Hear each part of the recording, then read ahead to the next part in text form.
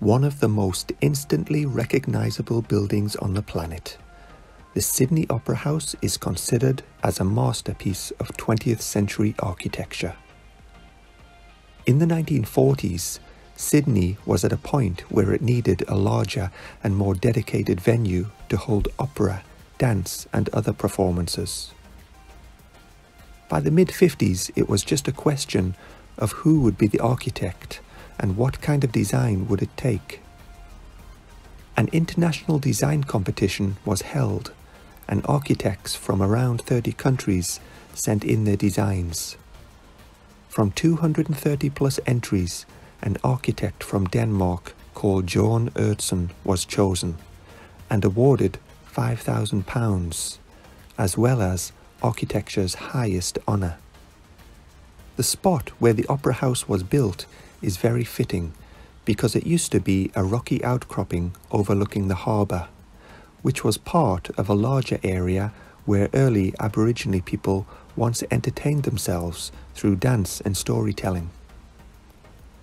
Building started in 1959 and was expected to last only 4 years. It ended up taking 14 years to complete and costing $102 million instead of the $7 million they originally thought it would cost. During mid-construction, the architect had to quit. He had been forced to start building before his final designs were even ready.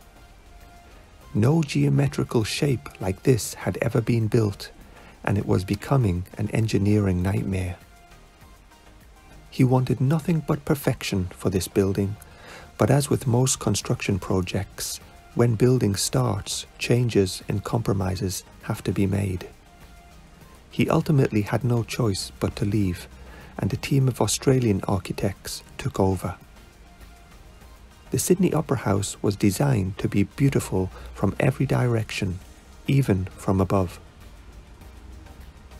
Over 1 million glazed ceramic tiles cover the sails, glistening like snow when seen from different angles as you move around it. It's 20 stories high, or 65 meters. But finding the right geometrical form for the sails was extremely difficult. Early computers were used for difficult calculations, but as the story goes, the solution came when Utzon was peeling an orange. A sphere is a very strong shape, and Utzon realized he could get all the sail shapes from just one sphere, revolutionizing architecture in the process. In 1973, at the opening ceremony, Queen Elizabeth II officially opened the Opera House, and in 2007 it was made a UNESCO World Heritage Site.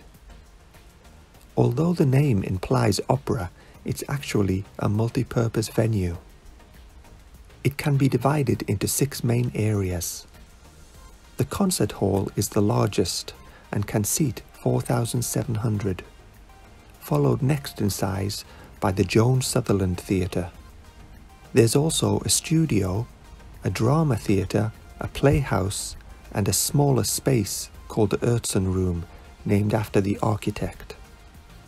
And if you get hungry, there are restaurants as well. Over the years, many famous people have performed here, such as Sammy Davis Jr., Ella Fitzgerald, Joan Sutherland, Sting, Bob Dylan, and Prince. Arnold Schwarzenegger won the Mr. Olympia title here too. Speeches by Pope John Paul II and Nelson Mandela were also given here, just to mention a few. Next year, 2023, will be the 50th anniversary since it opened, and a 10-year, $300 million renovation program has just finished, just in time for the half-century celebrations to begin. Thanks for watching. Like, comment and subscribe for more.